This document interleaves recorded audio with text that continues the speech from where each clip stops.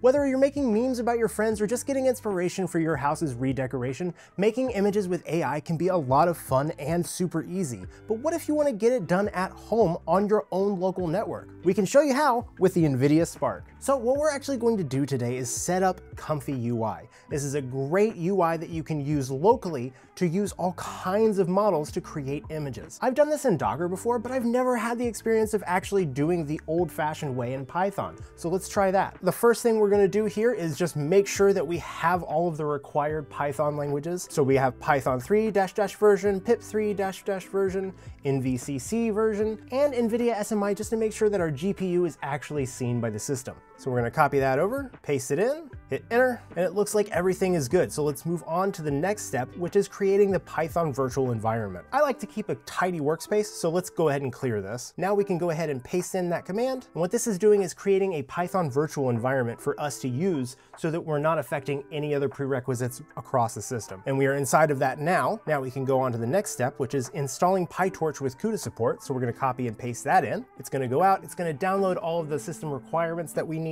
and make sure that we have everything that we need to get started. Once that's done, we're going to run a git clone on the URL for the GitHub of the ComfyUI repository, and then we're going to cd into that folder. Wait on that to finish. That's all done. So now we can copy this command. Let's copy that git command, paste it in, hit enter. And again, I like to keep a tidy workspace, so let's go ahead and clear this. All right, now we can paste that in, hit enter, and it's going to go out, pull that repository, and then go into that directory that we just created.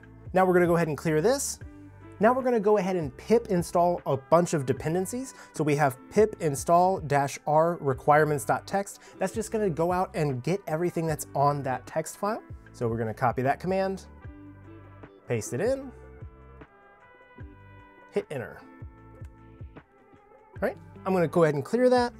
Now we can actually go out and get Stable Diffusion. So what we're going to do is we're going to cd into models checkpoints from the main folder of ComfyUI. Then we're going to wget the Hugging Face URL for Stable Diffusion, and then we're going to cd out. So let's go ahead and copy that command, paste it in, hit enter. And that's going to take a minute to download. Depending on your internet speed, it could take a while, but Stable Diffusion's not super huge, so it should be pretty quick. Looks like my ETA is 2 minutes or so. All right, we're going to go ahead and clear that out.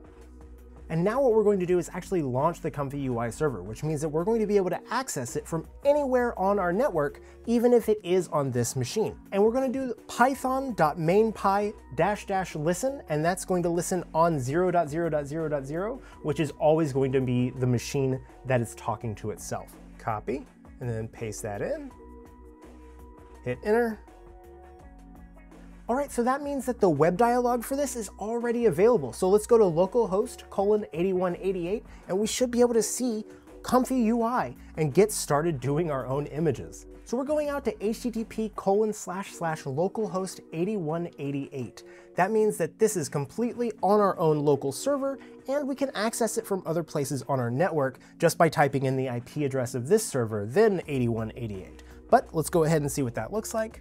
And bam, we have ComfyUI, which is a great way to get started with Stable Diffusion and other image generating models. I know I'm probably going to end up using it to help me decorate my house, but what are you going to use it for? Maybe different microcenter locations? And on that note, if you want a microcenter near you, put #IWantAMicroCenterNearMe down in the comments, and we'll see you in the next one.